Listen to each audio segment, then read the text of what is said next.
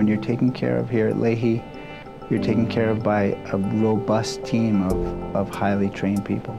I think that the thing that makes us an international leader is the spectrum of clinical activity that we have, the very strong academic bent to the department with its educational program. Its urology residency program is one of the most highly sought after in the country.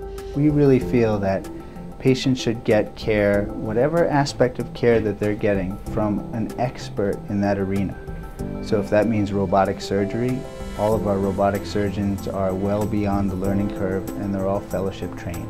I think that the benefits of minimally invasive surgery beyond just the smaller incisions are that there's less blood loss, better visualization of the organ that we're working on, and perhaps a quicker recovery overall for the patient. Cancers that we would like to find are those cancers that are aggressive cancers, and those are the cancers that need to be treated. I really like the fact that here at Lahey Hospital Medical Center we work as a collective team.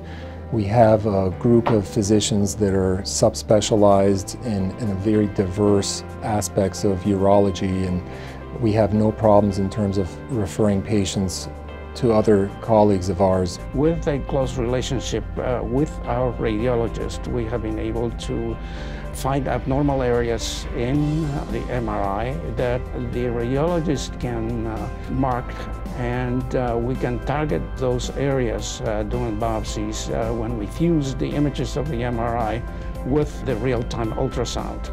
So the diagnosis of prostate cancer is a lot more precise now than it has been previously on the standard methods of diagnosing. What we need to find are better markers that are more specific and accurate when screening for prostate cancer.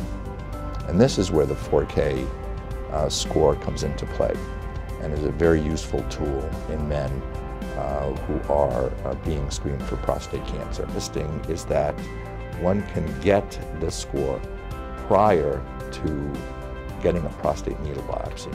It gives a percentage risk of finding aggressive prostate cancer. Active surveillance is an approach to prostate cancer that recognizes that not all prostate cancer is deadly. It's become very clear over the last decade that patients with intermediate and high-risk prostate cancer have their lives saved by treatment, but patients with low-risk cancer are better off being watched carefully. We really want to treat patients as we would anyone in our own family. So from a research perspective, the Department of Urology is a leader in its field here at Lahey Hospital and Medical Center because we really invest in research here, and we have our physicians who work very closely with our scientists, and that leads to excellent translational research. And with that, we have 3 urology residents who come through the lab every year, so they actually spend 1 year in the lab.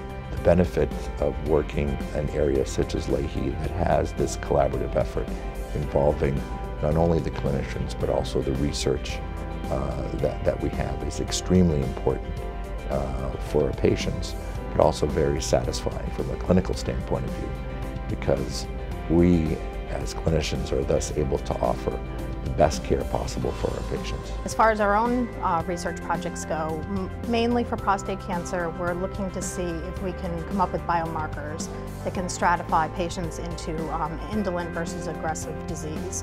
And hopefully that will impact the patients, because some people who we think need to go to surgery can be on active surveillance instead if our biomarker panel shows that, or vice versa. In patients who have high-risk cancer, prostate cancer, we've developed an approach which I call multimodal therapy, since basically it was a product of my machinations about 10 or 15 years ago, where we took high-risk prostate cancer patients, treated them with hormonal therapy for 3 to 4 months prior to surgery, then did radical prostatectomy, looked at the specimen and determined whether or not they had positive margins. And if they had positive margins, we would use a combination of hormonal therapy and radiation therapy postoperatively. And using that methodology, we've been able to double the survival of patients with high-risk prostate cancer from 30% at 10 years to 60%. So it's extremely rewarding to be a part of the team. We, the scientists, couldn't do this without the clinicians, and the clinicians couldn't do this without the scientists. And here at Lahey, it really is a team. I would say we have probably some of the brightest and the best people in urology. This department is a place where the extraordinary becomes ordinary.